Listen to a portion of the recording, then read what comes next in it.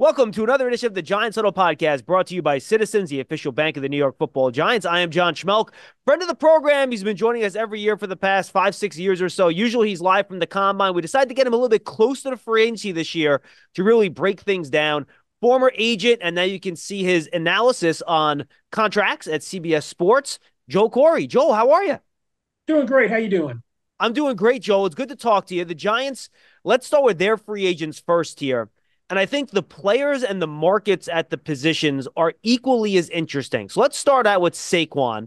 The Giants decide not to put a franchise tag on him for the second consecutive year.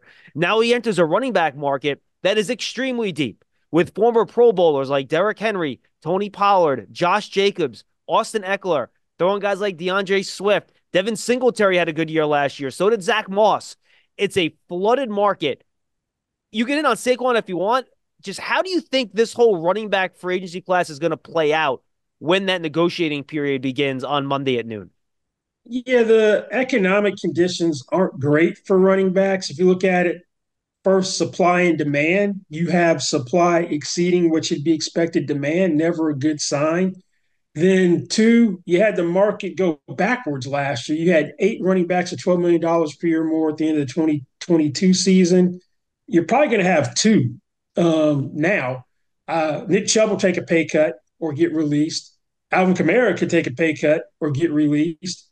You had Jonathan Taylor do the deal early during the season for $14 million a year. That's an anomaly. And you have Christian McCaffrey.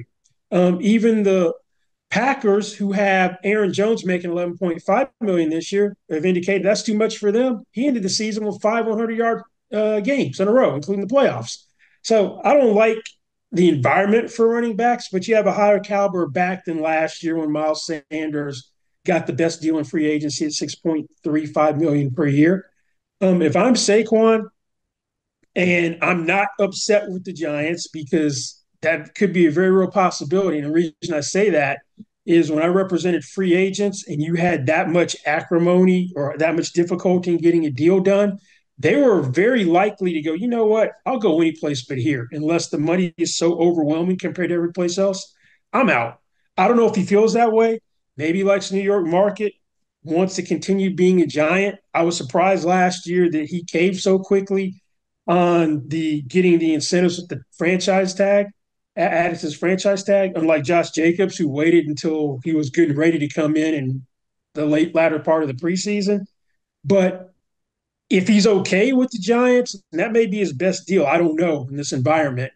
I try to get from the last offer I turned down and just call it a day. I don't know if any of these running backs get to 10 million per year. He probably has the best bet. All of them have challenges based on last year. Josh Jacobs, the year was nothing like it was the year before. Derrick Henry has different a set of circumstances. He was second in the league in rushing, led the league in carries again, but he's 30 and has over 2,000 career carries. So that's a warning sign, although he has some indications he may be an anomaly. Saquon wasn't the same year as in 2022, but the offensive line was terrible. If you look at Pro Football Focus's run blocking grades, the collectively the Giants were 30th. That's not good. So it's not like he's running. It's not like he was running behind an old Dallas Cowboys line like Ezekiel Elliott had, or if you go back even further, Emmitt Smith. But the running back market, I wouldn't want to be one. One, I wouldn't want to be one coming out in the draft, and there aren't any first round running backs. I wouldn't want to be one now, given how all the $12 million per year running backs are disappearing. So how quickly, Joel, do you think these guys are going to go off the board? Since you mentioned low demand, high quantity, right? So it's like a game of musical chairs where you got like eight guys and they're just walking around four chairs. So is this a deal where the first guy is going to jump at the first really good offer he gets? Do you think they're going to try to hold out and wait for a better deal? If you were advising your clients on how to approach this market in terms of timing, how would you advise them in terms of how you would handle this once you can start talking to teams on Monday? Well, technically, the agents have some idea because that's one of the reasons you have the combine for the agent standpoint. One, you babysit your clients who are going to be drafted, your draft eligible clients. It used to be, and it's going to come back next year, they'd have the agent seminar. You have to go to one seminar to remain in good standing of NFLPA. They had a Zoom seminar this week that got that technical difficulties a week before, so they didn't have it. They're going back in person next year. That's another reason for agents to go to the combine. And three is you get intel from your meetings with teams about your upcoming free agents. Technically, that's tampering. So agents should have an idea of what the market might be. So I'm going as soon as possible. Money, well, now the first wave of free agency is effectively over when free agency actually officially begins on the 13th because you have that 2 day negotiating period. So basically all the deals for the first wave are done. And you don't typically see money go up in the second wave. Maybe you'll have a situation like Odell Beckham Jr. last year, where he was waiting and waiting, and then inexplicably the Ravens gave him 15 million on a 1 year deal when he didn't play the year before after a second ACL tear. Didn't ask for any per game roster bonuses, where it could have made up to 18 million with incentives. He made a million in incentives, so it was 16. That's a rarity. Typically, the money does not get better for an unrestricted free agent if you wait, particularly at a position which isn't a premium one. Yeah, absolutely. And I think let's shift over now. The safety position is similar, right? It's a position that you haven't seen contracts going up necessarily. Jesse Bates and Derwin James are the two bigger ones that happened in the last couple of years. But last year we saw a bunch of guys come in under 10, and we've seen, I forget the number, but more money has been shed at the safety position this offseason in terms of guys getting released this week than any other position, and it's not particularly close. So is this the same deal with the safeties? Are they staring down the same type of barrel of gun that the running backs are in terms of a market and the quantity of players on the market? Maybe not to the same degree, but it's not a strong group of safeties in the draft. There shouldn't be a first round safety. So you're not dealing with that dynamic. Whereas last year with the running backs, you had two go in the top 10, which is highly unusual. But yeah, I didn't see all these guys getting released. I knew Jamal Adams was going to be gone. That the handwriting was on the wall. Maybe Kevin Byard, you kind of expected that one. Eddie Jackson, he's gone. Quandre Diggs, he's gone. And Justin Simmons, he's gone. So yeah, you had Adams was at 17.5 million per year. He was the third highest paid safety. You had Simmons, who was the fifth highest paid safety, a shade over 15. So that leaves Mika Fitzpatrick, who became the highest paid safety before Derwin James eclipsed him 2 years ago, and Jesse Bates, who signed for 16 million per year last year. Yeah, I think you have safeties potentially running the risk of overpricing themselves, particularly McKinney. But he could be helped from the standpoint that Kyle Duggar has a transition tag on him, which could have a chilling effect because teams may think, I don't want to do New England's deal just because you can't do poison pills anymore. So in terms of matching, you can't really put anything to deter a team from matching outside of front loading the contract or just a gross overpay. And two, Antoine Winfield Jr. got a franchise tag. So McKinney's the best guy out there. I've seen reports he wants top five money. That's now come down compared to what it was 3 days ago. He also has an agent who's basically the safety guru, David Mulgeta, because he represents Derwin James for one, Buda Baker, who one time was the highest paid safety, who now goes back into the top five. He represents Jesse Bates as well, Kevin Byard, Quandre Diggs. So this guy knows the safety market. He's probably going to be looking at Jesse Bates money or trying to get it. What you target and what you get are two different things. So I'm targeting Jesse Bates money, 16 million a year, 36 million in guarantees is one thing. Getting it could be a different story.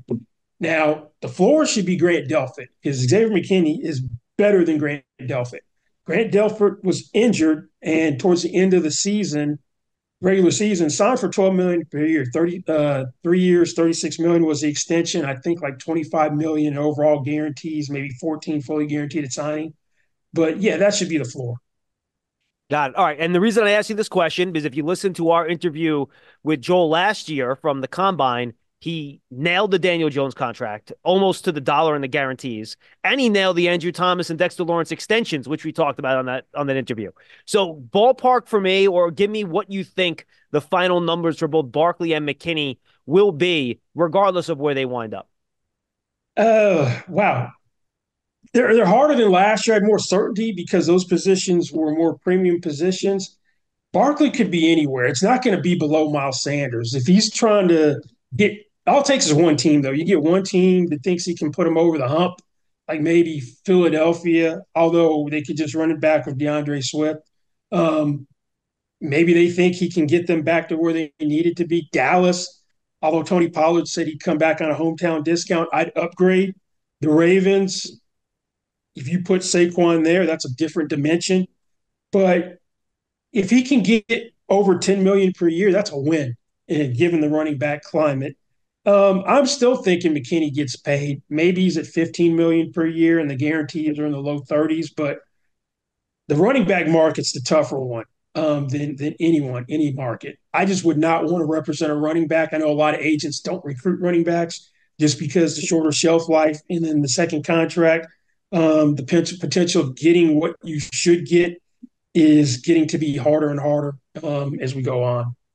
Giants Huddle Podcast is brought to you by Citizens, the official bank of the Giants. From game day to every day, Citizens is made ready for Giant fans with insights, guidance, and solutions. Learn more at citizensbank.com. Joined by Joel Corry, former NFL agent from CBS Sports.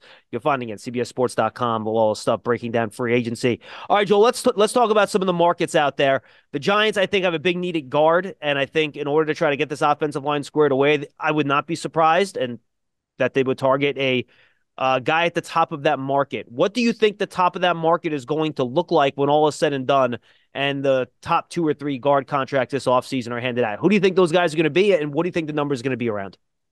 Well, it depends on how high you want to go. If you're talking Kevin Dotson, Michael Unu, that's a whole different category than anybody else. Unu's interesting because he can play multiple positions. The position flexibility you could have to pay a premium for that. He has played left guard, right guard is where he settled in at 2022. But played right guard, played right tackle some as a rookie. Then they moved him back to right tackle last year.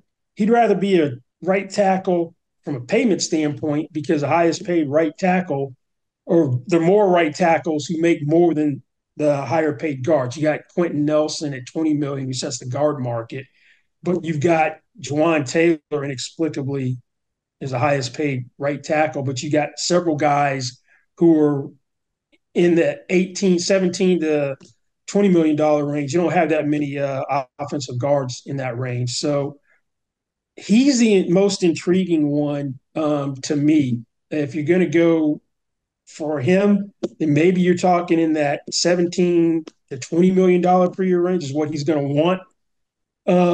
Kevin Dotson basically was going to be a cap casualty in Pittsburgh because they'd gone out and signed guards to replace him because he didn't really play that well in 2022.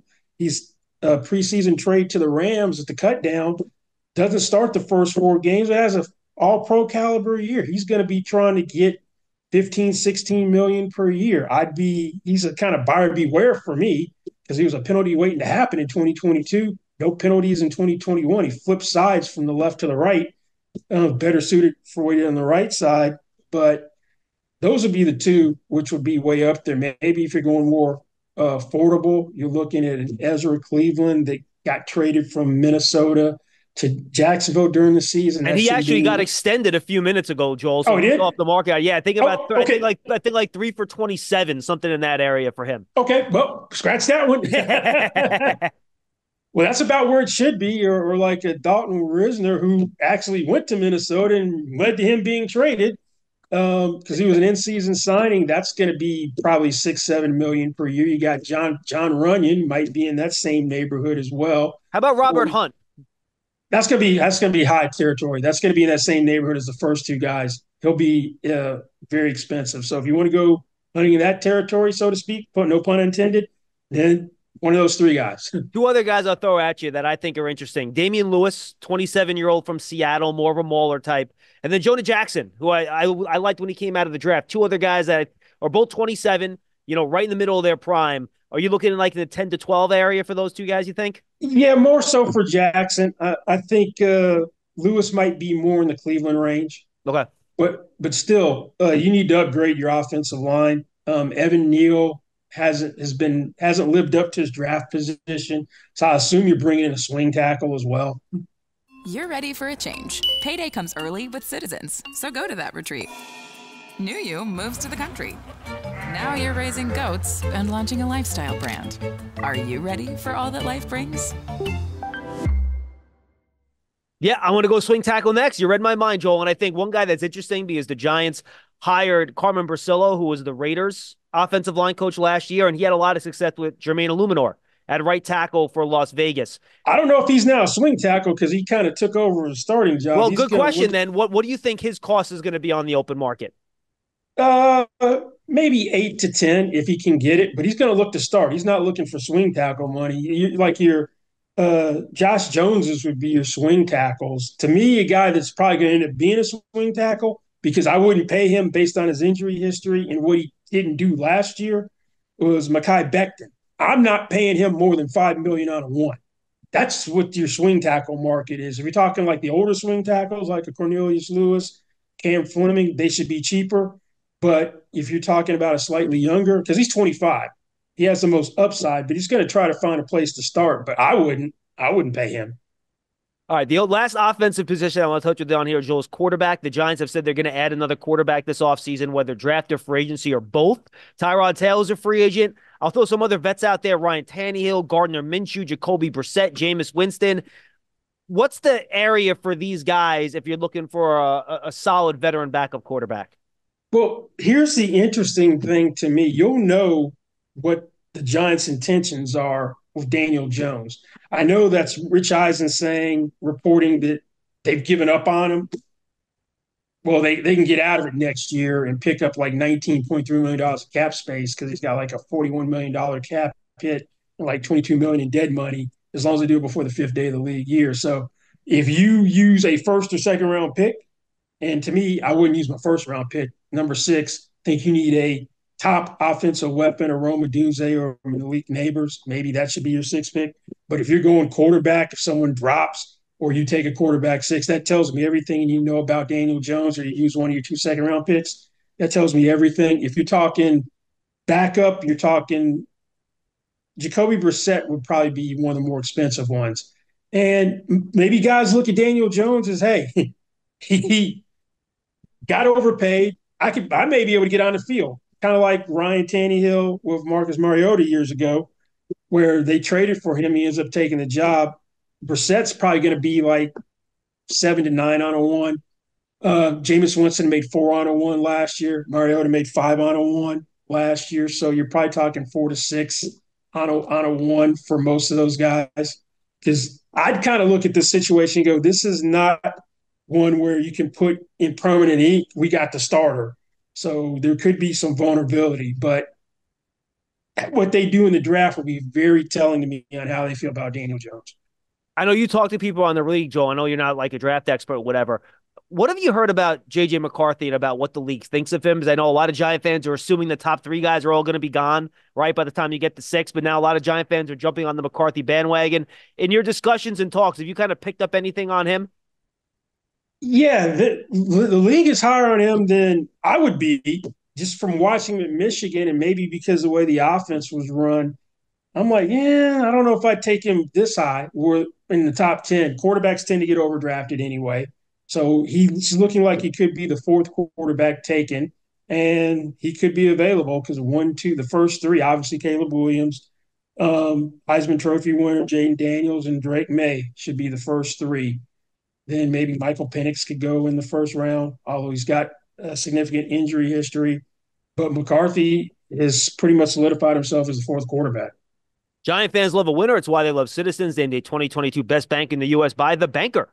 As the official bank of the Giants and sponsor of the Huddle, Citizens is made ready for fans of Big Blue. Learn more at citizensbank.com. All right, Joel, let's jump over to the defensive side of the ball now. Giants have a bunch of needs here. Let's start at the edge spot, that defensive end, outside linebacker, edge rusher position. And I think it's pretty deep, to be honest with you. You know, it's a spot, Joel, where you have guys at the top of the market that are interesting. And then I think you have guys that you can get for less money that are interesting too. But let's start at the top. And I think for me, at least, that would kind of be the Danielle Hunter, Bryce Huff area. Where do you think those guys will come in at when all is said and done? Oh, Hunter, Huff, two different categories. Talking about a guy in Hunter that's been a starter for years when he's healthy, consistent double-digit sack guy. If I represent Daniil Hunter, granted he's pushing 30, that's 25 million per year or more as the ask. Bryce Huff has been a situational pass rusher. He hadn't played more than 45% of the snaps in a year, so you're projecting him to become a starter. But that being said, very effective when he's on the field. So I'm looking 15, 16 million per year if I'm him. That's what I'm trying to get. Another guy along those lines that's situational pass rusher wasn't as effective last year, but in 2022, Josh Uche had, I think, 11 and a half sacks. So that could be another way to go as And he would be well. much cheaper, I would assume, too, Oh, right? yeah, yeah. Because the year he had last year, that's a 1 year type prove it deal. Something that I expect to be a 1 year prove it deal is Chase Young. He's probably looking at his former teammate Montez Sweat and what he got in Chicago at 24.5 million per year. I don't think anyone's paying him that. Not with He his last medicals, year, they're not. yeah, he's got to stay healthy another year. He was the defensive rookie of the year. Then the two injured years, fifth year option I picked up, was healthy last year. Was trending towards double digit sacks before the trade. Then playing time was cut in San Francisco. So last year you had an injured Marcus Davenport get like 13 on a one, which surprised me. So I wouldn't be surprised to see a similar type 1 year deal for Chase Young because he's young as well, age wise, and with that draft pedigree, he puts it together. Another year removed from all the injuries, then he can go get his huge payday. I'll throw three vets at you: Clowney, Zadarius Smith, and Leonard Floyd, who have all been productive. Are these guys looking at 1 year deals, or do you think for a guy like Smith, who's been a little bit more consistent, he might be able to get a multi-year deal? Smith's a little bit older, or maybe same age as Clowney, but Clowney's a king of 1 year deals. He's never gotten that huge payday. He got franchised by the Texans and then was traded to Seattle. Got the no franchise tag clause. They didn't tag him. He's been going 1 year deal ever since as a nomad. So he resurrected himself in Baltimore. Signed for 2.5 million plus incentives. He's probably going to go back to the 8 to 10 million where he was before. Darius Smith wasn't happy in Minnesota after they signed Davenport, got traded to Cleveland. Probably the same range. Leonard Floyd also has done ones before, still effective. They're all probably in that same range on a 1 year deal. How about Davenport? Oh, he was hurt last year, so he was hurt in New Orleans most of the time. The only reason Trey Hendrickson got paid was because Davenport was hurt because they Cam Jordan on the other side. So Trey Hendrickson took advantage of it, goes to the Bengals, and has now gotten another extension. I'm not paying him more than 5 million plus a lot of sack and playtime incentives because I can't count on him. And out of that 5 million, I want at least a million in per game roster bonuses. No, I think that makes sense. How about Jonathan Greenard? I think he's interesting. He's just 26, productive last year, hitting free agency, coming off a very good year at a good time for him. He scares me because year before he had 1.5 sacks. Yep. So I'm like, who is the real guy? 1.5 sacks or 12.5 before he had the ankle injury at the end of the year? But he's probably looking at 20. He's probably thinking 20 million per year or more based on what he did last year. But if I'm a team, I'm a little leery just because production wasn't there the year before.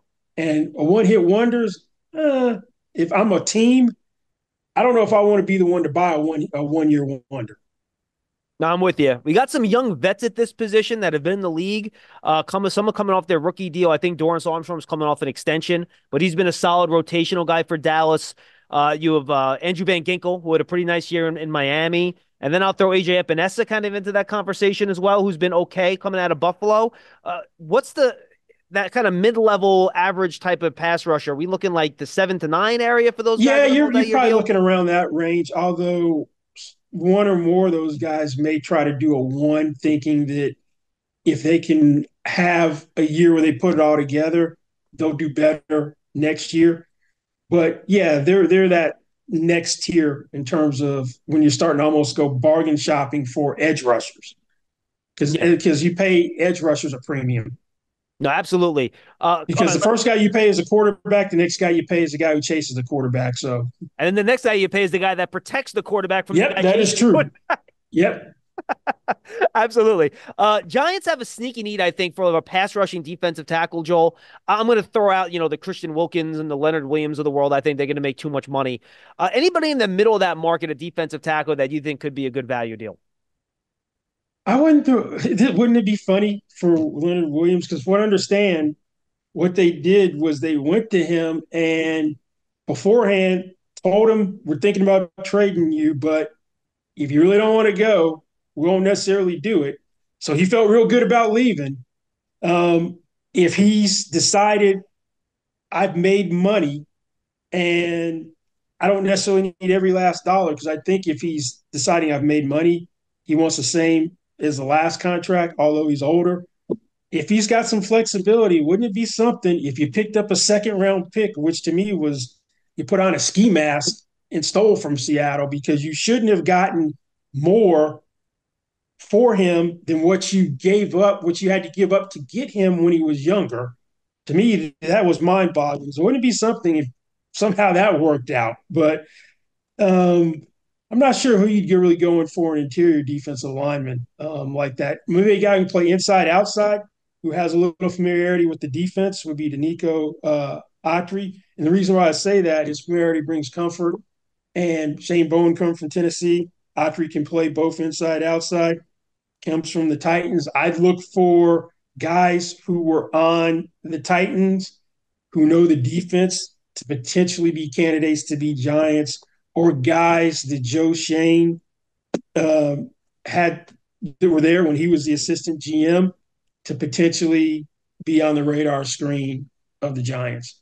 Yeah, and that's one of the reasons I mentioned AJ Epinesa, one of the guys they drafted while he was there. You love turf. You're good at it. So you start a turf biz. Business grows, your savings grow. Become the most celebrated name in turf. Are you ready for all that life brings? All right, let's go to corner. And a couple of those Titan players are at corner, Joel, so you can hit on those if you want. But let's separate this into slot and outside, because I do think they're almost two distinct positions at this point. Yes. Let's start with the slot guys first, because I feel like you get really good value at slot, corner, and phrase. Yeah, they don't get paid like the outside guys. They don't at all. Yeah, and you can get a really good player for like well under $10 million a year that can start and be good for you. So guys like Kenny Moore, I think that's the first guy that was in my head was Kenny Moore. And Jordan Lewis, another guy from Dallas. I know he had some injury issues, but he's been good for Dallas in the slot for a long time. Those two guys, what do you think the cost would be? And then any other slot guys got to jump out at you? Yeah, those two are the ones that really are on my radar screen. You're really talking no more than $10 million per year, less for Lewis because he's been hurt. But alluding to the Tennessee guys, Sean Murphy Bunting, probably no more than $5 million on a one, and Christian Fulton, who was perpetually injured, has a lot of potential. He could be a steal if healthy. Sometimes it works the other way, that if you know somebody, you don't want anything to do with them. But typically you see a lot of guys, and I'll go back to a long time ago with the Giants. I used to call the Giants the New Jersey Broncos because of Dan Reeves, because all those Denver guys started coming over. And that kind of got on my radar screen. And Parcells did that as well. He took former Giants wherever he went. But yeah, Christian Fulton has a lot of upside. It should be extremely cheap, probably no more than $3-4 million on a one. But here's one I keep an eye on. All Pro corner, has injuries past couple of years, rehabbing an Achilles, just got released. Joe Shane knows Tre'Davious White. He's going to be much cheaper than he'd ever be. And that screams 1-year deal.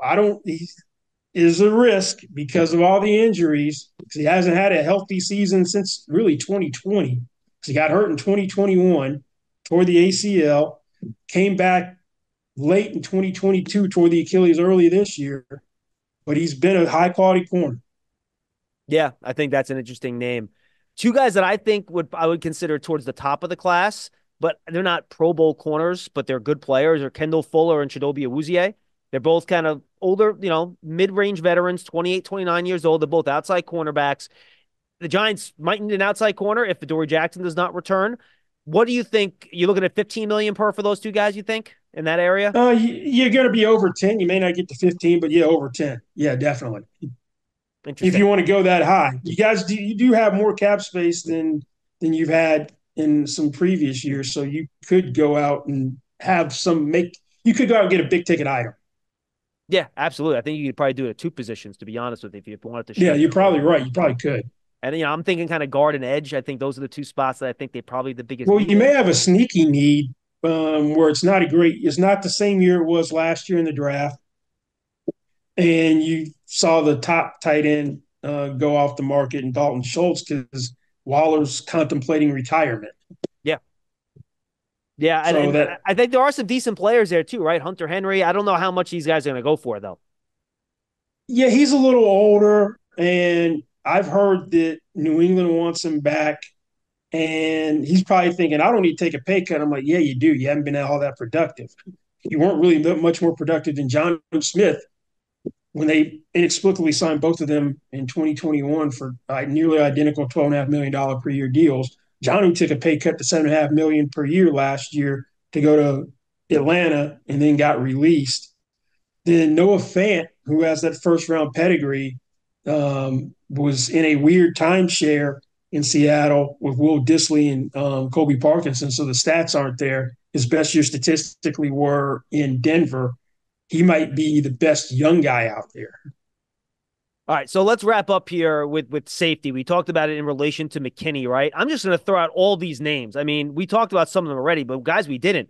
Geno Stone, Jordan Fuller, Jordan Whitehead, CJ Gardner-Johnson, who's also more of a nickel, right? Deshaun Elliott, Darnell Savage. Then you have the veterans. Taylor Rapp just re-signed. The veterans, Eddie Jackson, Poyer, Micah Hyde, Quandre Diggs, Justin Simmons.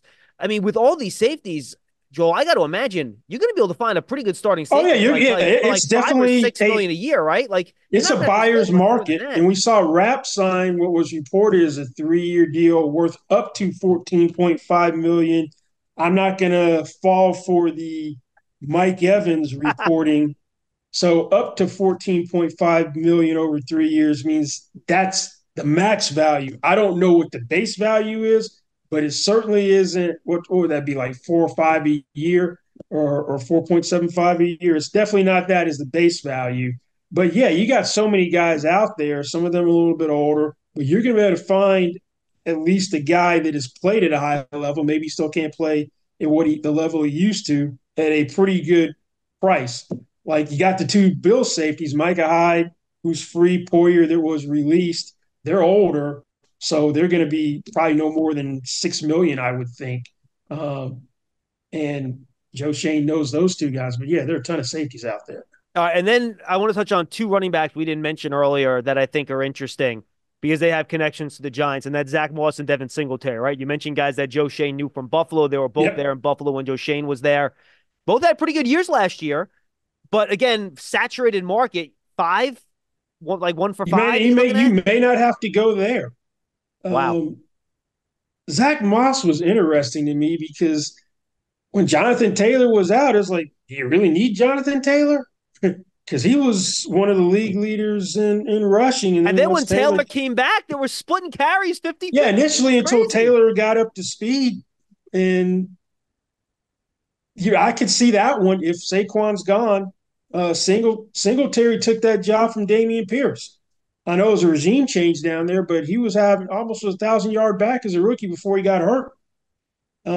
So yeah, one of those two guys potentially, and they're not going to be expensive. You've got so many guys out there. Austin Eckler, older, who's more of a pass catching back. I already said Derrick Henry, DeAndre Smith, Tony Pollard. So yeah, you've got a glut of running backs, not quite to the degree of the number of safeties you now have, but still, it's definitely going to be a buyer's market for those two positions, not a seller's market. Yeah, and then you have some bangers too, right? Like Gus Edwards, A.J. Dillon, Dante Foreman. Like these are guys that have had success in this league, and like you could put one of those guys with either like a Singletary and Moss and probably be at like $7.5, $8 million between the two contracts, and you're feeling pretty good about that.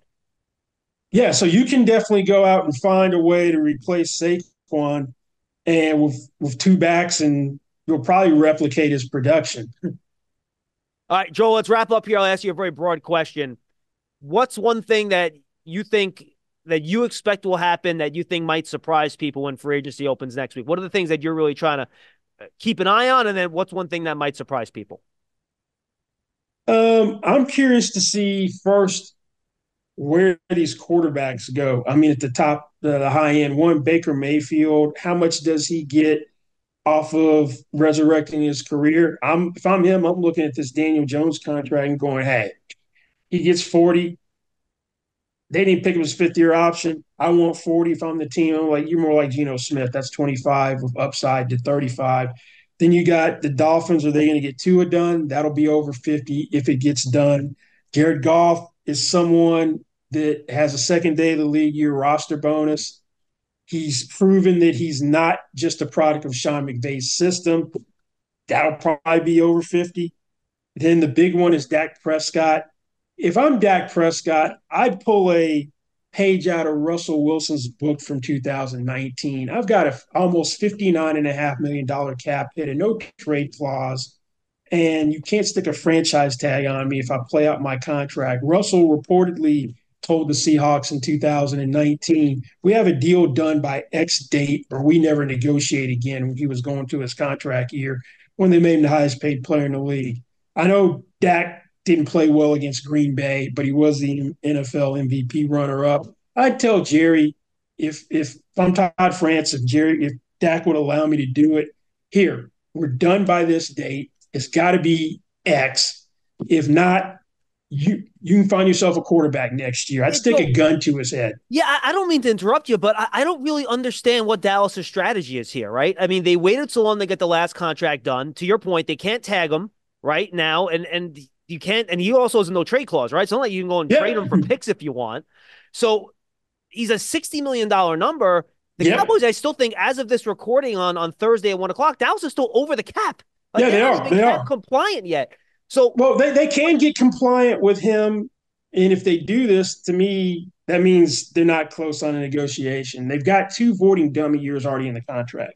So they've got automatic conversion rights in the contract. So they could kick the can down the road and they pick up almost 22 million in cap space that way, but they can't use the roster bonus. If they do get a deal done, they can still use his base salary, but not the roster bonus. But then let's say they don't get anything done, then they have 58 million in dead money next year. So you're damned if you do, damned if you don't. There just seems to be no urgency there, which to me is shocking. It's just very odd the way they're handling it to me. I don't know. Yeah, well, how he handled it the first time was just as odd because the reason you're in this position is you, one, didn't do it early when he was going into his contract year. Two, you made him play on a franchise tag. You created unnecessary conditions, which may have created some acrimony, and you had to make all these concessions to get a deal done. So that's their own fault. Yeah, no, absolutely. Yeah, look, Giant fans, great. I mean, the more turmoil there is in Dallas, the better it is for the people in this building, the happier we all are. And then the one thing guy you didn't mention is Kirk Cousins. I mean, isn't he kind of the linchpin? And where he goes is going to impact the draft, too, because it seems to be Atlanta, Minnesota. You know, I think other teams could be in the mix, too. But if a team doesn't get Cousins, then all of a sudden they've got to be all in on a quarterback in the draft, right? Yeah, that's true. Or maybe, let's say Atlanta, let's say Cousins goes back to Minnesota. Does that put Justin Fields in play for Atlanta if they don't draft somebody? But Cousins was playing the best football of his career before he tore his Achilles. They have an interesting, what should be urgency for them. His contract voids the last day of the league year. They have these voiding dummy years in his contract where there's going to be 28.5 million of dead money as opposed to 10.25 million of bonus proration right now counting in 2024. If they don't get a deal done, it expires. So if they get a deal done before the end of the league year, the bonus proration for his 24, 25, 26, and 27 years remains intact, kind of like the Saints used to with Drew Brees. But if not, it's 28.5 million in dead money. Then they'd have to go out and re-sign him if they did. I suspect that he's going to be at least 40 million per year. If you take the 35 million which was his last extension in 2022, adjusted for cap inflation, you're at 43. And then you mentioned Justin Fields, and I promise this is the last follow-up. I can't believe with all these quarterback desperate teams, and we talked about with running back and safety, how there's more guys circling the chairs than there are chairs. It's the opposite with quarterback, right? There's only a couple Yeah. guys walking around a whole bunch of chairs that teams want to fill. I can't believe there's not a team out there willing to give up a second-round pick. I'm not the biggest Justin Fields guy. I think he's a good quarterback. I don't think he's great. But if you're a team like the Steelers, even like a mid to late second-round picks, not worth to roll the dice on a quarterback like Fields, that confuses me a little bit, to be honest with you. Well, if I'm the Bears, I'm looking at the Sam Bradford compensation when the Jets were drafting Zach Wilson. He went to Carolina, and then they ended up trading for Baker Mayfield the same year. They gave up a second and I think a fourth and another pick. So I'm kind of looking at that as the baseline. Then you got the really intriguing one of Russell Wilson. He's got 39 million fully guaranteed with an offset that he's going to get from Denver. So he can go someplace and play for league minimum. Right. You can say what you want about Russell Wilson. If you can get a quarterback who could start for a $1.21 million base salary, that makes him a whole lot more attractive to teams because he's not going to do Denver any favors. The more money he makes, the more they get off the hook from the 39 million with the offset. So he's going to sign for minimum or next to it. That could make him attractive to somebody to come in and be a bridge starter. Maybe draft someone like the Raiders, draft a quarterback, have him come in for a year. He gets a chance to try to resurrect himself and then go elsewhere since he says he wants to be on the Tom Brady plane and play as long as he can. All right, Joel, tell the folks where they can find your work and anything else you want them to know about that you're up to. Yeah, you can find me on X at Corry Joel. That's CORRYJOEL. I have a piece out right now on 10 intriguing offensive players who are franchised or will be unrestricted. And I set target prices for them. Although when people read the article, they go, this is the projection. I'm like, no, it's not the projection. It's what I would be looking to get if I represented the guy. What you ask for and what you get aren't necessarily the same thing. And you ask for more than you think you might get. Because in Saquon's case, I'm like, if I can get what I got last year, what I had added for 11 million per year, 20 million fully guaranteed at signing, 23 in overall guarantees on a 3-year deal. I don't think he's going to get that. That's what I'd be asking for. And tomorrow, defensive players come out. Well, that'll be awesome. And this is going up on Friday, so both those should be up by the time you guys watch and listen to this on the Giants Huddle podcast. Joe, I love talking to you, man. You're the best. Thanks so much, and let's stay in touch and enjoy the chaos of the next 10 days or so. Oh, yeah, definitely will. Definitely will. All right, Joel Corry on the Giants Huddle podcast brought to you by Citizens, the official bank of the Giants. We'll see you next time, everybody. Enjoy your weekend, and the chaos starts next week.